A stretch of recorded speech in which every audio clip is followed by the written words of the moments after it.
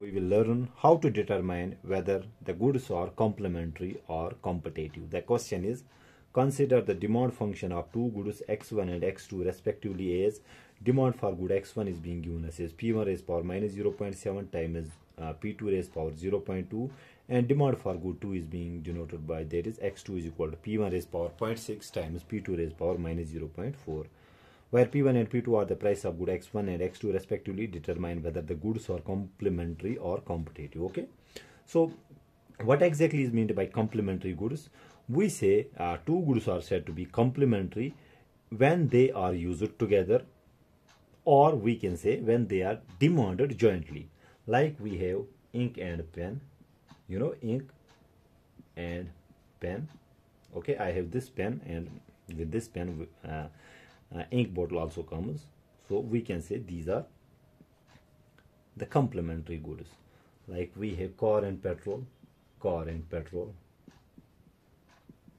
Okay, they are demanded jointly or used together, so these are the complementary goods. What about competitive good? Competitive goods are, we call, substitute goods.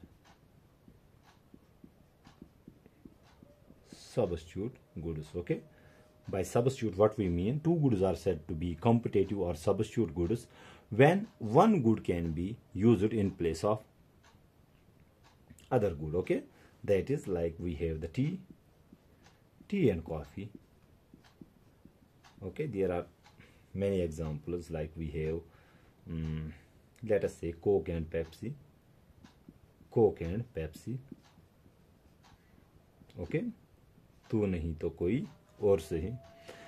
So we are being given here these two demand functions, and we need to find out whether these two goods are competitive or complementary. To find out whether they are competitive or complementary, we need to check the cross price elasticity of demand. Okay, so we need to find out the cross price elasticity of demand. If cross price elasticity of demand comes out to be positive, we say the goods are, what we call the substitutes.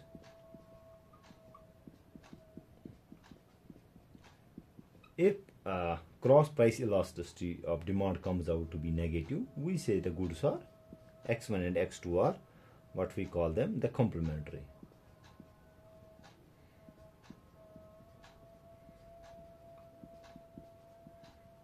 By substitutes we mean the competitive. Okay, now let's find out the cross price elasticity of demand. That is, let us find out the cross price elasticity of demand. Let's denote it by C.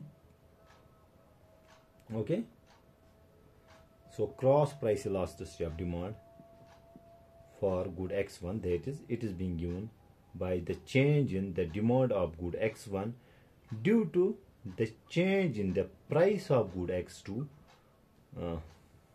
Okay, let me denote it by P2 times price of good 2 divided by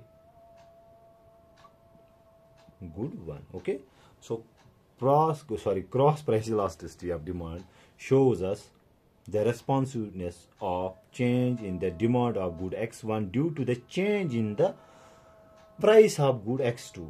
Okay, now we need to check this out. First we need to find out the dx1 upon dp2. That means we partially differentiate this demand function with respect to p2. Okay, so let us in fact show it here, partial derivatives. Okay, we have to use the partials here. So let us find a partial derivative of good partial derivative of this demand function with respect to p2. Okay, so the exponent of p2 will become coefficient. We have 0.2, p1 raised power minus 0.7, and p2 its exponent is subtracted by 1, it will become minus 0.2 minus 1 is 0.8. Okay, so this is, then what is the cross price elasticity of demand? That is dx1 upon dp2 times p2 divided by x1. Okay, so dx1 upon dp2 came out to be 0.2 P1 raised power minus 0.7 times P2 raised power minus 0.8 times we have P2 divided by what is x1. X1 is the given function, that is P1 raised power minus 0.7 times P2 raised power 0.2.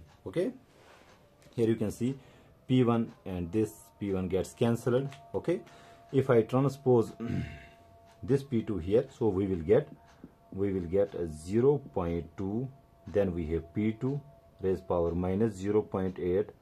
okay, then we have P2 again. If I transpose this P2, it will get multiplied, but its exponent sign will change. It will become minus 0.2, and here you can see it becomes 0.2. Bases are same, we can add up the exponents. We have P2 and the exponent of P2 in the first, and then this P2 is here minus 0.8. here the exponent is 1, then we have minus 0.2.